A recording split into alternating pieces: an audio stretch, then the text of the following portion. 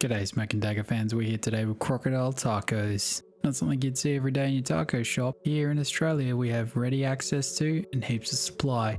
We've gone for 400 gram crocodile fillets here. Look like a light fish, maybe bassa or flathead that we'd get here in Australia, but they are indeed crocodile. One of the oldest reptiles still roaming the planet from the dinosaur ages, and gee, don't they season up nicely. Looks like fish, tastes like chicken. That's crocodile meat for you.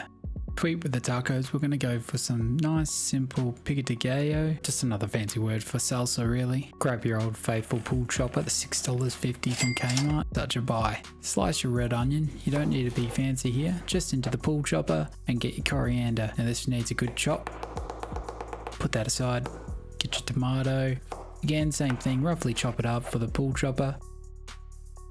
Now hot chili will go well here, chuck that in too. Give it a spin. Look at that. No tears, no mess, no fuss. Came up, pulled chopper. Grab a lime, give it a good squeeze. Don't get your cameraman in the eye. In goes the sea salt. Give it a good mix. And that's looking alright. Let's go over to the corn. Grab your butter and apply it like a crayon onto the corn, rubbing it in.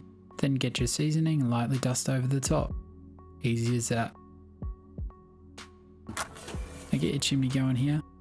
We'll be using briquettes in the smoker today. Ironbark wood chunks. Alright, with your briquettes nice and ashed up, bring them on over to your barbecue and pour them straight onto the wood chunks. Now we're going to set this barbecue up for indirect cooking with a heat deflector on first, then the rack on second.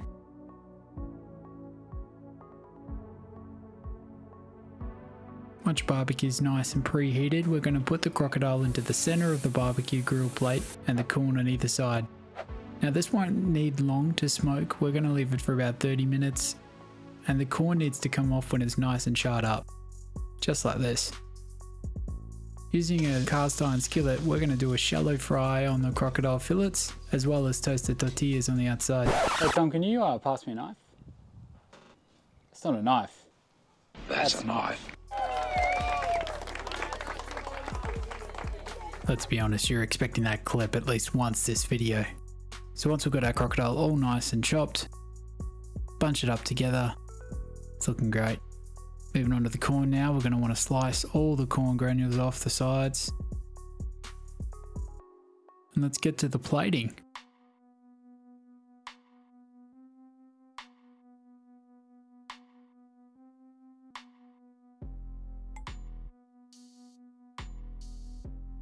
Use any sauce here, but we've gone for a garlic aioli. Bit of seasoning on top. Let's see how it tastes.